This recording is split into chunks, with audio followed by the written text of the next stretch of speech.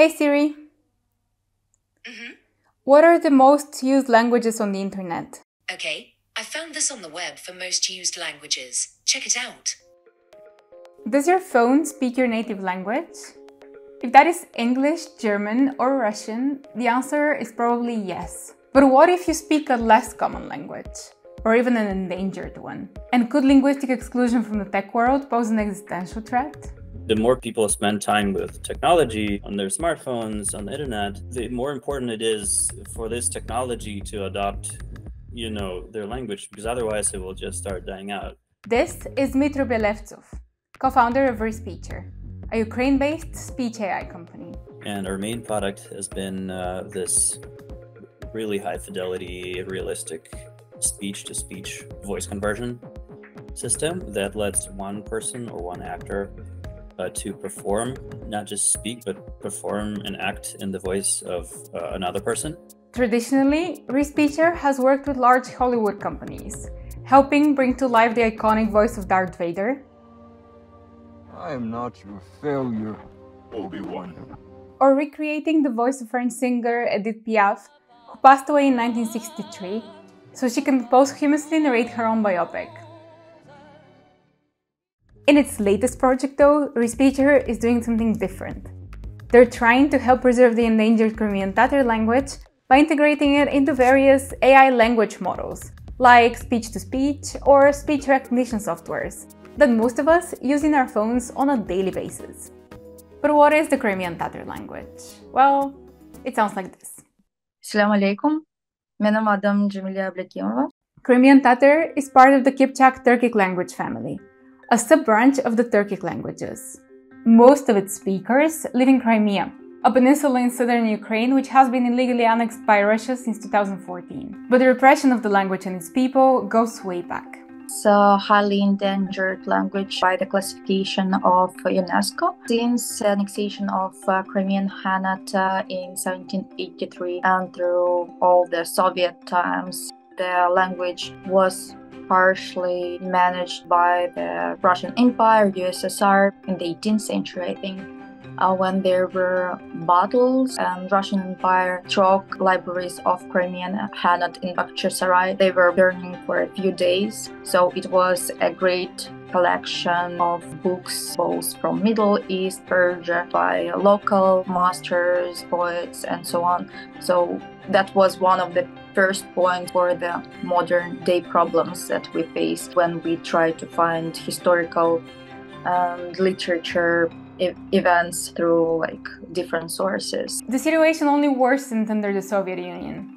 In 1944, Joseph Stalin's regime forcefully deported Crimean Tatars out of Crimea and mostly into Uzbekistan, under the pretext that Crimean Tatars collaborated with Nazi Germany. During those times, people couldn't use Crimean Tatar language as free, though because of the activists and people who tried their best, they tried to put it on the radio, they tried to write poetry in Crimean Tatar, they wrote mainly novels around the deportation itself, and even mentioning deportation, it was restricted, so they needed to print it in secret and give it to one another rather than printing it publicly. It is hard to estimate the exact number of Crimean Tatar speakers today, as a lot of them have been displaced. And the last time Crimea had a demographic census was in 2001. Many Crimean Tatars today live in mainland Ukraine. There are also some in the Balkans and Central Asia.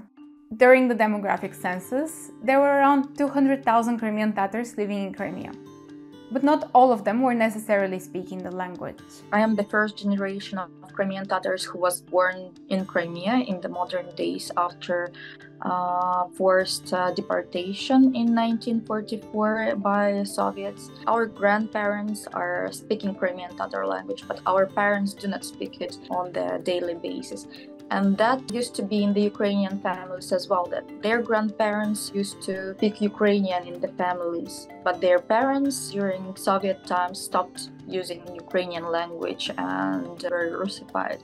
That's why our generation, before full-scale war, had hard time speaking our own languages, and since full-scale war started for both of our nations, Ukrainians and Crimean Tatars, it was the time to understand who we actually are, why we should save our languages, our cultures.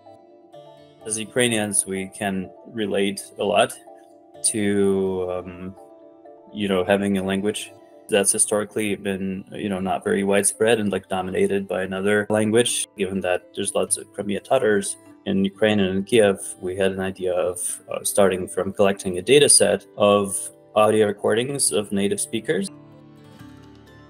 Bunu Ukraynalardan öğrene bilemezsizin, aile bağınız pek. Nesil öseyeter. Elçi ve onun umur arkadaşı zemanevi gecelerinin mot olmasına bakmadan.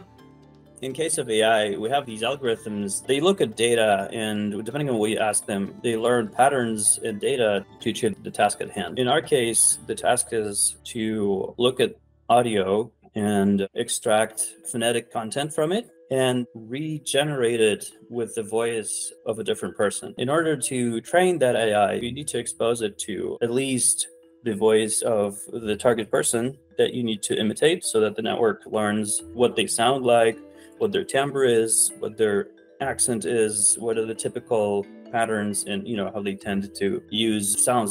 Some people have lisp, and if you want to reproduce the voice of that person, you need to learn that in many words, if there's an S at the end of the word, it usually sounds different from most other people, for example. But if the AI is to differentiate between a lisp and linguistic pronunciation, it needs to be fed information from many different speakers. And recording at least 1,000 hours from at least 1,000 different speakers is what the project is currently doing. Once we're there, an obvious choice to do is to train a Crimean Tatar voice conversion model that we can use to do projects in Crimean Tatar language. We also plan to open source this data set so that other people can start experimenting with it and building their applications. And though the project is at its very beginning, we know that similar initiatives have worked in the past. 10 years ago, for example, the popular phone operating systems didn't have very good Ukrainian localization. I guess software in general didn't. That prevents people from using the language because they kind of get exposed to your more popular languages. When people started collecting Ukrainian data sets, putting it out there to the wild so that researchers can start working with it, just the activity in this community, it kind of led to better localization in general, so that the corporations who write the Android software and stuff, they notice the language more, they spend some more resource in adopting it as well in their softwares. Even if accessible freely online, this kind of technology would still not be available to all. This platform is based in the free part of Ukraine, but most of Crimean Tatars who speak freely Crimean Tatar language are in Crimea itself. If people even know about activities like that, they would rather feel scared to share any data or materials because this could be found out by the forces that work in Crimea right now, which is also a part of what we face in our NGO, that people are just scared to share a lot of information to make that progress. Outside occupied Crimea, Respeecher could help preserve the Crimean Tatar language. But there are still many complex challenges that Crimean Tatar and other threatened languages are facing right now. When we talk about Ukrainian indigenous people, it's also Karaites and Krimchaks. And unfortunately, if Crimean Tatars, it's like few 100,000 of people globally. When we talk about Karaites and Krimchaks, it's just few hundred of people. And most of them, to this point, almost do not use their language. We can hardly find their literature. We can hardly find their representatives, even though we're in Ukraine right now. The languages go extinct. People go extinct. We should support them. We should talk more about the differences between different cultures. We should talk how we can preserve them. We should spread more information and be active about that. And during war times, it is really important as well, because war raises nationalities, war erasing the culture, war erasing the language.